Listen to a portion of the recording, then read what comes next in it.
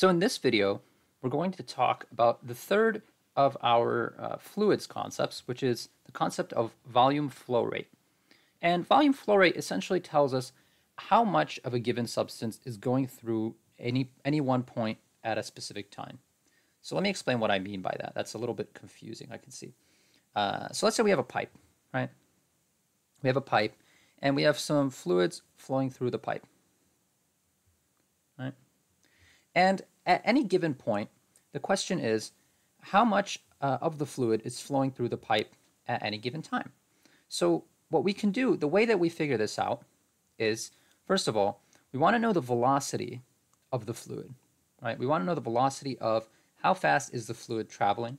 And then the other thing we want to know is we want to know the cross-sectional area of the fluid, right? We want to know how wide or how big is this pipe or this vessel or whatever it is, right?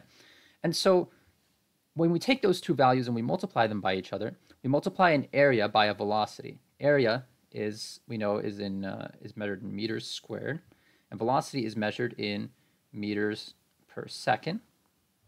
And when we multiply those by each other, we get meters cubed per second, which is a measure of volume over time. Right? So we know what volume flows through an area per second. So the equation for this, for volume flow rate, is Q, which is volume flow rate, and that's measured in meters cubed per second, equals velocity. Let me fix that. The velocity of the given fluid, which is of course measured in meters per second, times the cross-sectional area of the pipe or of the vessel or whatever it is. So that would be measured in meters squared. So what are some practical applications of this for the purposes of the MCAT? Well, one of the practical applications of this is that as area increases, assuming volume flow stays the same, which let's use as an example, let's use the human body. In the human body, the volume flow rate is the same, because if we think of the human body as a given circuit, in general, in the short term, the same amount of blood that's flowing through this area is going to also be flowing through this area, and it's going to be flowing through this area. So volume flow is going to be the same. So if the amount of blood that flows through is constant in a short period of time, what that means is as the area increases, the velocity decreases. And we know that's true because, for example, arteries are fairly wide, right? But the total cross-sectional area in the body of the arteries is actually fairly small. The highest cross-sectional area in the body is when we get to the capillaries, because although the capillaries are all individually, they're very small. We have so many of them that the cross-sectional area of the capillaries is going to end up being very big, the total cross-sectional area. So the way that I can symbolize this, or the way that I can depict this is we have an artery, very big artery, right? Let's say its cross-sectional area, if we measured out its cross-sectional area, it would look like this, right? Now it's one artery, let's say this is the aorta, right? So although it's one artery, and although it's very huge, it's only one.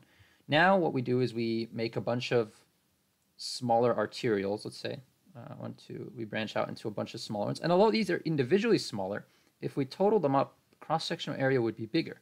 And then when we branch out even further to a bunch of, let's draw out a bunch of small capillaries. Although each one is tiny, has a very, very tiny cross-sectional area. When we total them up, the cross-sectional area is going to be very big. So although this is a physics lesson, it's not a biology lesson, the MCAT always wants to relate these concepts to how the biology is involved. And so very often these types of questions will be asked in a biological context, not in a in a vacuum, in a physical context. So based on that, where is the velocity going to be highest? Is the velocity going to be highest when the total cross-sectional area is smaller or big? So based on this equation over here, we know that the velocity is going to be highest.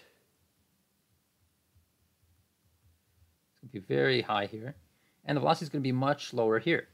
And intuitively, that makes sense. We know that the arteries generally pump blood very fast. And we know that the capillaries, because the blood has to undergo gas exchange, the blood very much slows down when it gets to the level of the capillaries. So from an intuitive standpoint, this concept makes sense, conceptually speaking. And the math bears it out. Math supports it. So on the MCAT, you might see a question like this: volume flow rate, velocity, area. You're going to get typically you're going to get two of the three variables. You may need to convert a little bit between variables to ultimately make the equation work.